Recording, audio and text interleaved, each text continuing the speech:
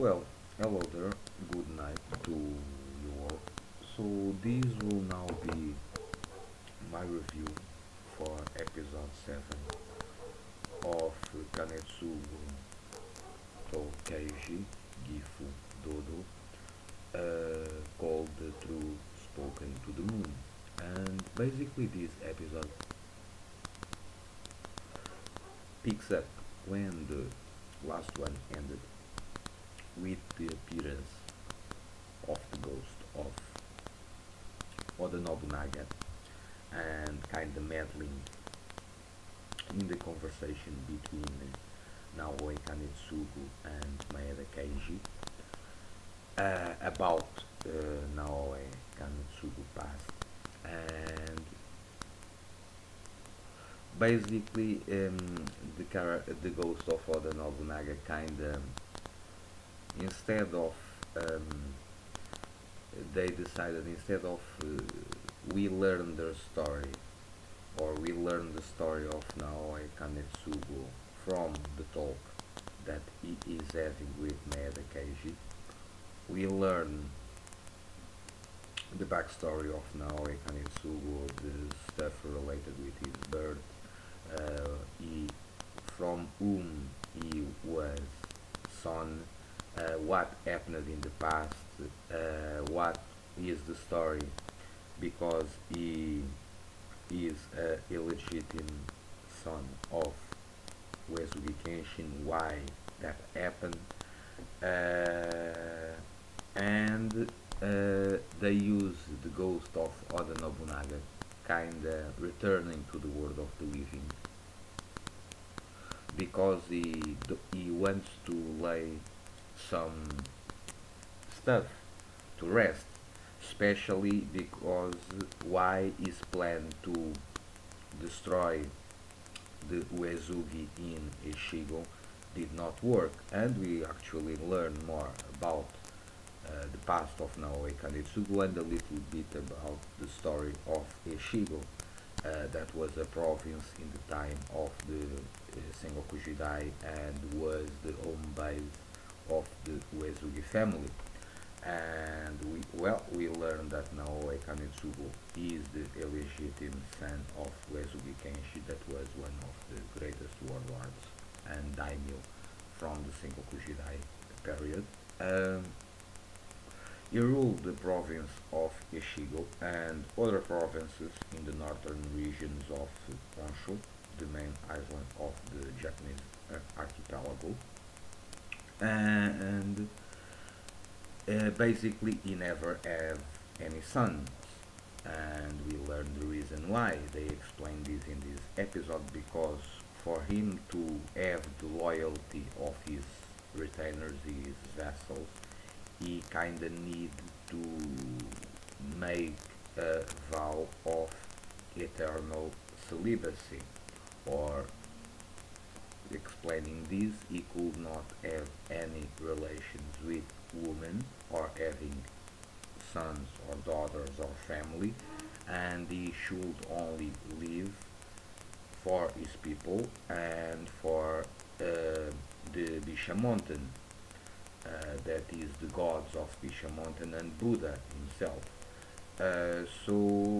And he was kinda a holy warrior, and he lived for the gods, and as that he could not have any sons, daughters, family and such. And that it actually did happen. He had a lot of adopted sons, but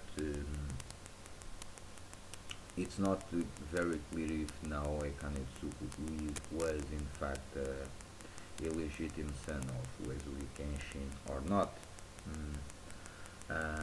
I don't know, and even I studied some about this period, and I did not was able to come to a conclusion if this is true or not. I think that is a theory that probably exists, that probably Naoe Kanetsugu was a illegitimate son of Uesugi Kenshin, but I don't know, I never found or read anything pointing in that way. So But I do know that Uesugi Kenshin never actually have sons, if I'm not mistaken. Then he adopted several sons from other families, because adoption was a situation that was used in Japan either to strengthen the relations between rival families, either to ens- ensure the loyalty of a given family or a given vassal or a given retainer or a given ally and such. And we also learned that how Uesugi Kagekatsu that succeeded Uesugi Genshin after his death in 1578.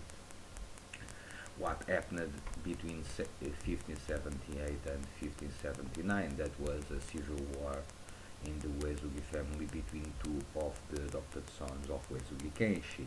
Uesugi Kagekatsu once, but he was opposed by his brother Uesugi Kagetsuna, I think. And eventually the last one lose, did lose the war, and he eventually in the end he committed seppuku or suicide. And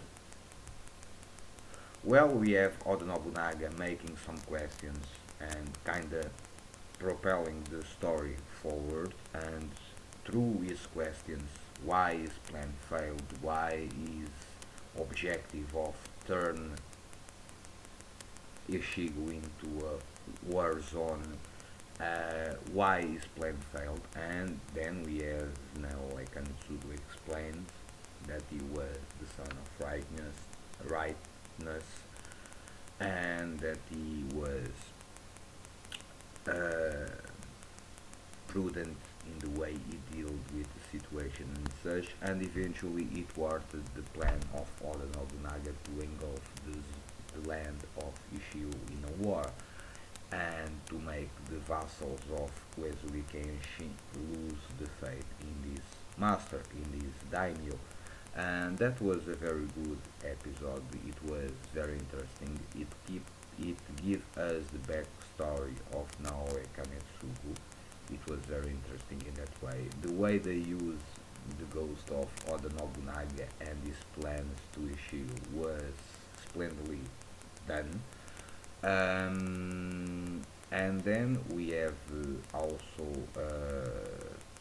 the revelation that Uesugi Kagekatsu, do those know the connection between Naoe Kanetsugu and Uesugi Kenshi.